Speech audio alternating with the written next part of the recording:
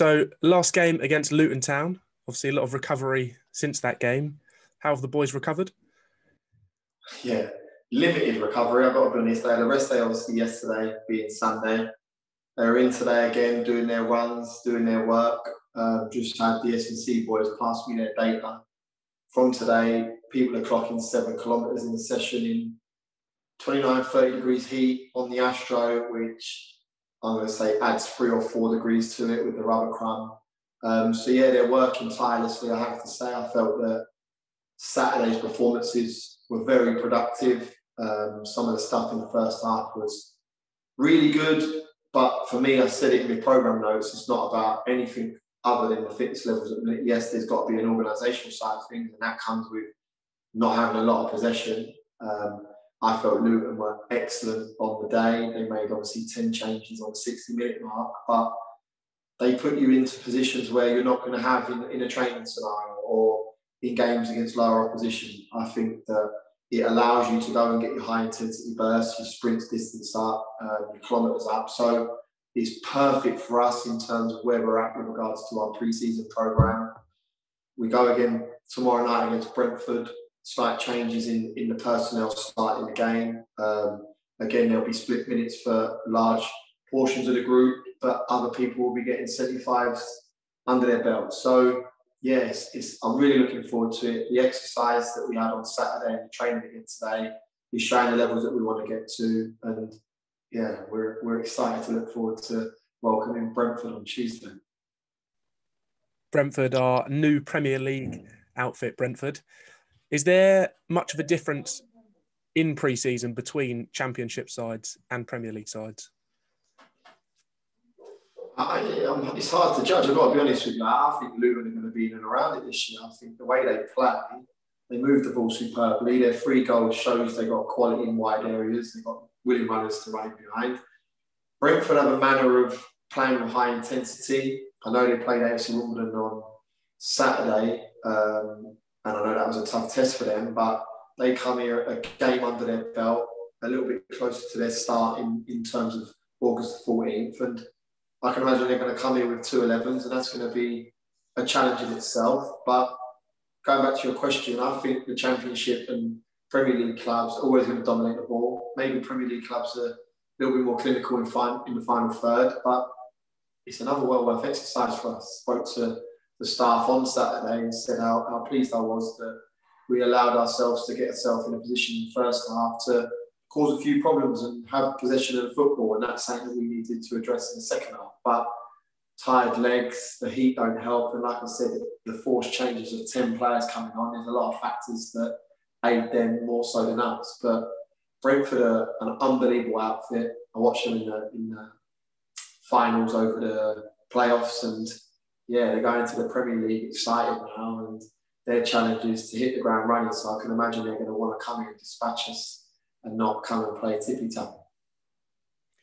And our pre-season is a tough pre-season for Boreham Wood, but Brentford's next 4 games, they have their next 3 games of pre-season: Man United, West Ham, Valencia, and then first game of the season, they've got Arsenal. How does it feel to put Boreham Wood in that picture of names? My history is probably better than Man U's and West Ham's, Valencia's, but now listen, that's unbelievable. It's an unbelievable pre-season for them. I said in my programme notes before that the relationships the chairman has with the chairman over at Brentford is phenomenal, and for us to have the luxury of pitting our wits against them on Tuesday evening is brilliant.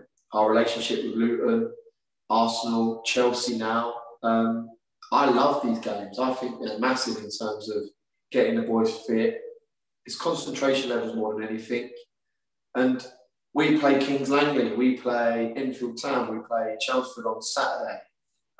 These are games that we need to look to dominate. These games on Tuesday evening against the likes of Brentford and Saturday against Luton, it's an exercise of getting your fitness in.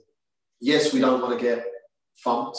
No one wants to get thumped. We want to be organised and well drilled, and I felt we were in spells on Saturday. But when you are playing against Premiership outfits who are bringing strong teams to you, it's gonna cause you problems, and we just need to ensure that we're right at it. Like I said, I've shuffled the pack again for tomorrow evening to ensure that we're not flogging people because I'm conscious of the fact that Dave Stevens, Femi, a trialist, played 90 minutes on Saturday, and Will Evans played close to 70 minutes off the bat, especially with the work we do. Like I said, we was hitting 6.5K on Friday in prep for Luton. Today we've hit 7K in prep for Brentford.